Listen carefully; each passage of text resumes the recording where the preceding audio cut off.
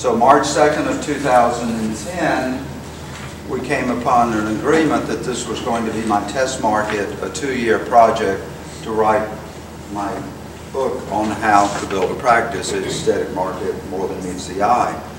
And I worked with this physician who was about to lose their practice and go to work at the hospital. It was a physician that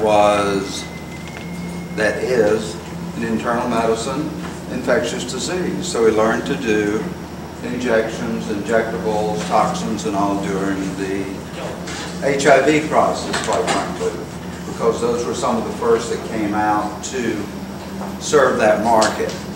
He wanted to expand that because he found that that was cash and carry. That was not something he had to do with Medicare, Medicaid, and that was his nemesis and part of the reason he was leaving private practice and going in. So I said, okay, I'll come in, let's test it. I said, we're going to build it on doing events, old-fashioned guerrilla marketing. He said, good, I have no budget, you have no advertising. I said, I've never put an ad in the paper in over 45 years doing practice building. I've never done an ad in the paper for either an event or for the practice or for an employee. If I want an employee, I'm going to go recruit an employee. That way I know what I've got and they don't know I'm interviewing them. Same thing with doing the events. He said, oh, but we do open houses. I said, wonderful. Good waste of time, waste of money, waste of energy. They already know you. You need people that you don't know. You need people that don't know you're here. They don't know you're doing this, don't know what's going on. So I said, we're going to do this with events. A little unconventional. The first event I came up with was this is a coffee shop. I said, guess what? We're doing it. No, I'm a physician, don't do that. I said, give me 30 days. If it doesn't work, I'll leave, no questions asked. No harm, no foul. Not going to harm your reputation, not going to hurt you. Just trust me. So what I did was partner with this particular business and use their email list to build an email list. Think about it. I was starting at a practice doing this test for the book with no email list, no contacts, nothing. Come in and build my practice aesthetics. Okay. No esthetician, one physician that had 12 hours a week. That was it. That was the time I was given. The year prior, he had done just under 200,000 in toxins and fillers. Just under 200,000 toxins and fillers the year previous. When I left 2 years, 2 weeks later, he topped over 2 million in toxins and fillers. Toxins and fillers only. Not the peripheral stuff, not the estheticians. I added 5 estheticians. But this was just toxins and fillers that I built in 2 years and 2 weeks. He's still doing and maintaining this because of the standards that I put in place there and the people that I trained. But I knew very quickly I had to use other people's email list. I wanted new people coming in. So I would approach businesses and say, you're so important in the industry. Everybody loves your coffee shop, your dress shop, your hoo-ha shop, or whatever it is. Love to do a promotion, cross-promotion. It'll help you. It'll help us. It'll help us both. It costs you nothing. It costs me nothing. I'll do everything for you. I'll do the food and beverage.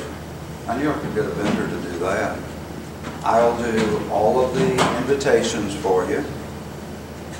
A little work on the computer completes that quickly. I'll send it out for you. All I need is your email list. I'll put it in my constant contact. Only thing I ask is you show up. You'll have a little card table size place. You can sell some of your products, have your business cards, meet everyone that comes in, but you invite someone, your people as well. I'll get to meet your people, you'll get to meet my people. The first event we did was that little coffee shop on Old Dixie Highway in Vero Beach, Florida, called Cafe Mojo. We met 74 new people.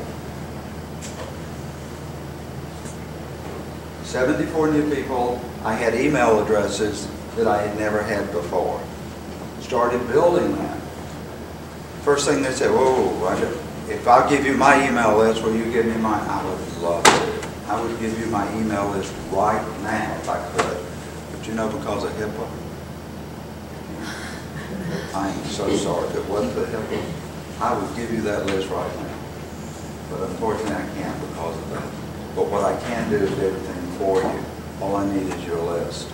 2 years and 2 weeks, I had over 3,000 emails that I had gathered by connecting in the community and doing things that were out of the norm. The second one I did at a dress shop. Dr. Thuller's crazy. He said, I told you I'm a doctor, I don't do this. I said, fine. We gave 30 days.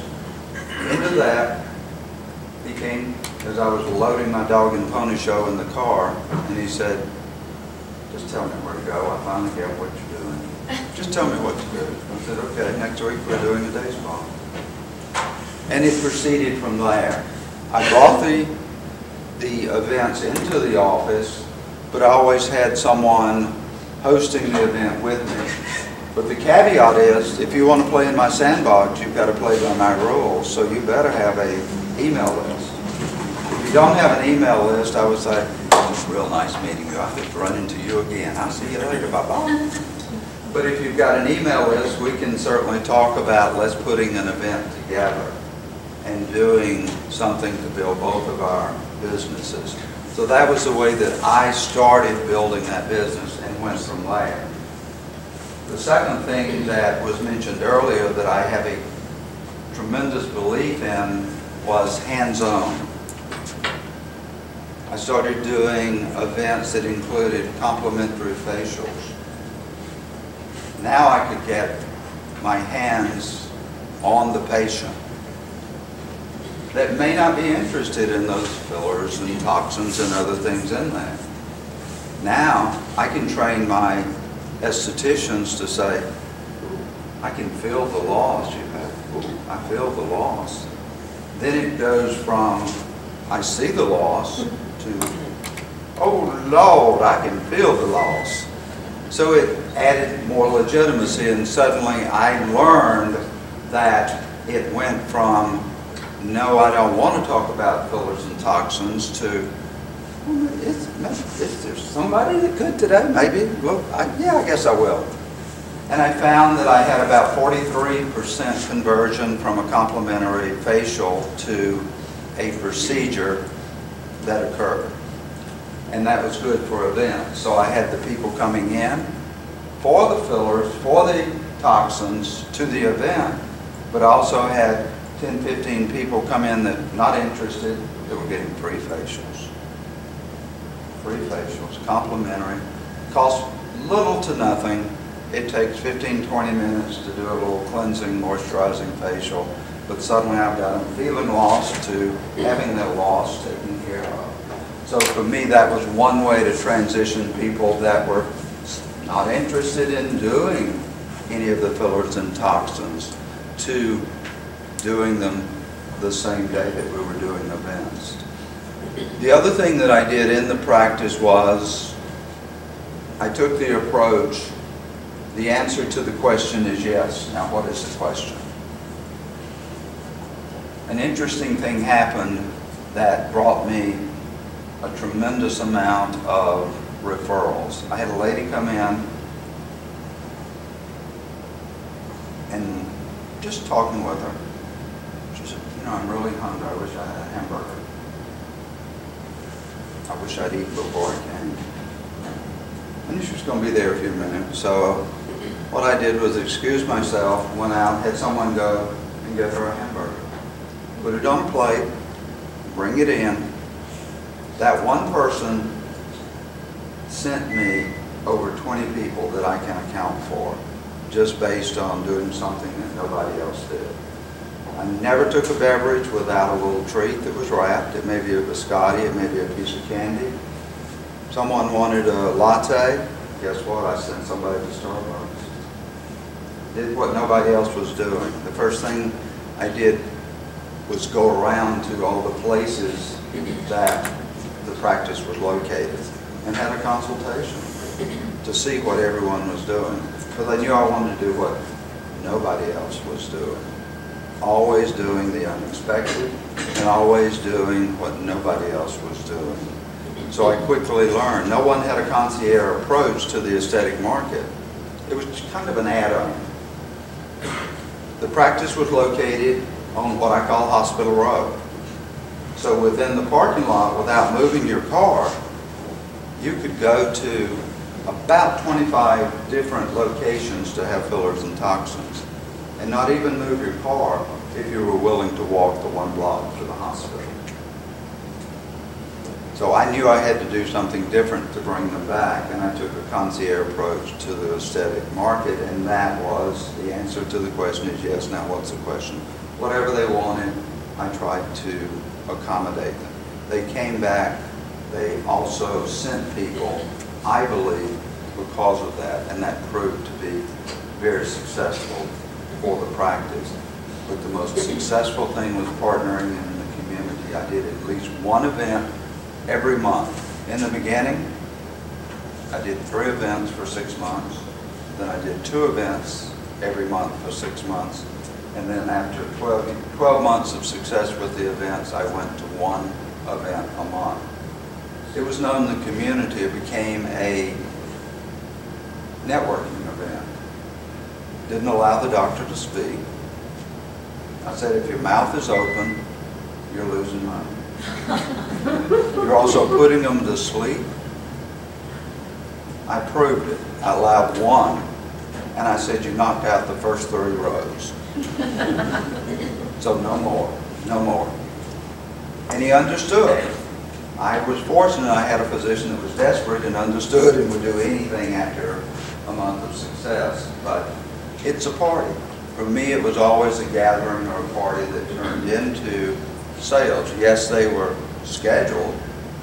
I used toxins as my loss leader and sent out a party invitation.